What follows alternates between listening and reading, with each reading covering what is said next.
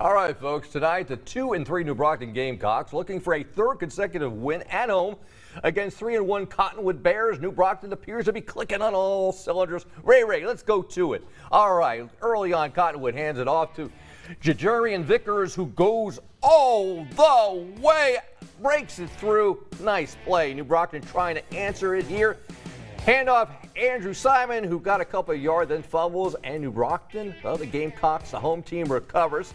Now moving on, later on, Austin McCardle for Cottonwood steps back, throws it deep to Dante Garrett. Whoa, acrobatic catch.